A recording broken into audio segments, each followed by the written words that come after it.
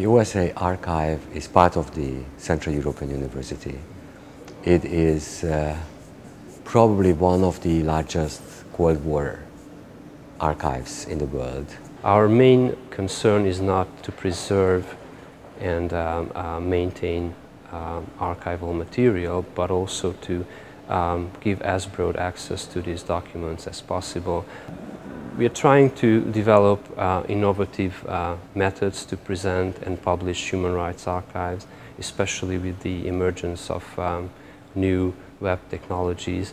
Our work basically starts when a human rights document comes to the archives and only ends when this document is presented in some format. We like to deal with historical problems which are not resolved yet. Either we publish documents which are not supposed to be online, or we organize a conference, or we do an exhibition. Keep the information and keep the actual debate on.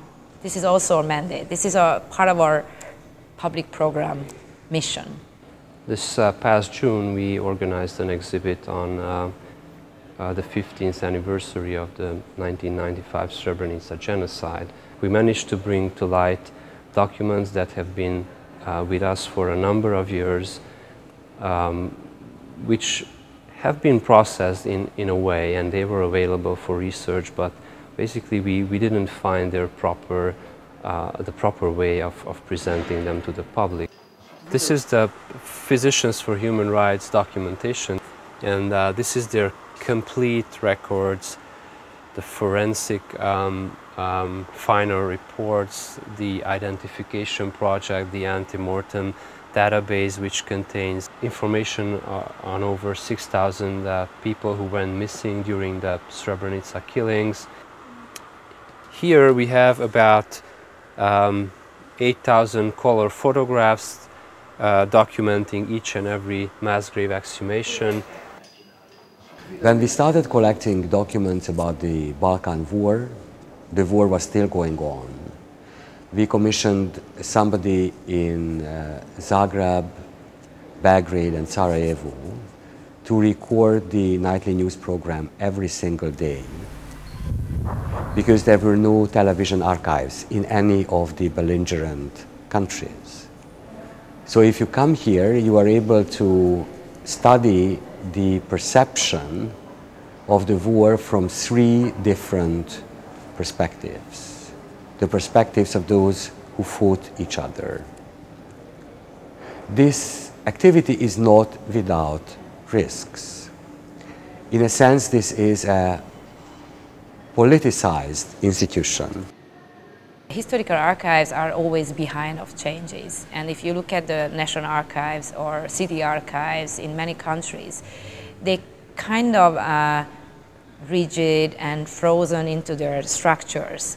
And when you have a new archive established in the 90s in a post-communist society, especially a private archive, it's more capable of reacting to the change. When Bill Clinton decided to cut the budget of Radio Free Europe as a sign of the end of the Cold War, and the radios decided to get rid of the archive, we thought that since most of the collections of the Radio Free Europe archive had originated from this part of the world, we thought that the archive should remain here. These are short anonymous interviews taken by Radio Free Europe field office staff members who were trying to talk to people who managed to escape from behind the Iron Curtain, or to travelers, Western travelers who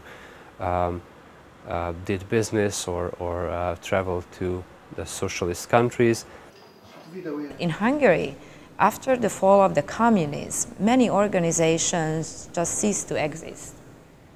The pioneer associations, one of the major photo company who was developing the photographs, you know, what happened? When a company ceased to exist, the official records go into the state archive, but what happens to the actual products? They usually trash the information.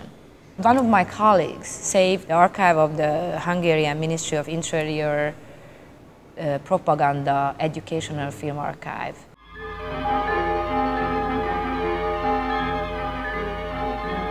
Of course, the paper files went into the National Archive, but nobody wanted to save the actual films. So they trashed the information. So we had to dig out from the garbage. We not only exist in order to help researchers who come here, but we are an activist organization. Every year we organize an international human rights documentary film festival. We are able to be more open. We are able to do things which a more cautious institution constrained by all sorts of bureaucratic legal measures would not be able to do.